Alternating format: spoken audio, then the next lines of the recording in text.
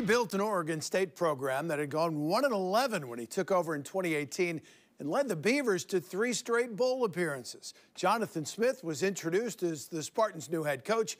As Marley Weirder reports, Michigan State is banking on a similar type of turnaround.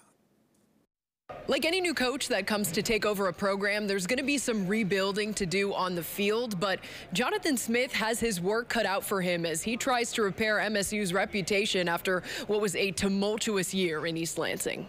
I feel being here, the approach we're going to take, I think it's going to be a really good thing for Michigan State. I want to make sure they know how excited I am to do this.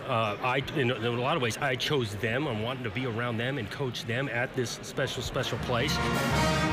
The former Oregon State head coach replaces Harlan Barnett, who served as the interim head coach since Mel Tucker's firing.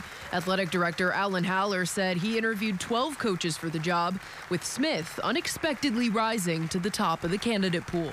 He was not probably in our top group initially, but when I started doing research, I started looking at style of play, and I started talking to him and looking at press conferences. I was like, oh, wait a minute. I wanted to get a good coach, a good person, and somebody that can come into our community and kind of rally our fan base, and people will like him as a person. But with any transition, there comes turnover, and that includes coaches and players. A handful of Spartans have already left for the transfer portal, including 3 quarterbacks, leaving just 1 left on the roster. So that's not, well, how I would say, not totally surprising for guys to maybe want to explore an option or 2. And I get that. And we really support those that want to be in that locker room in January. I got a firm belief we can hit the ground running and do something special.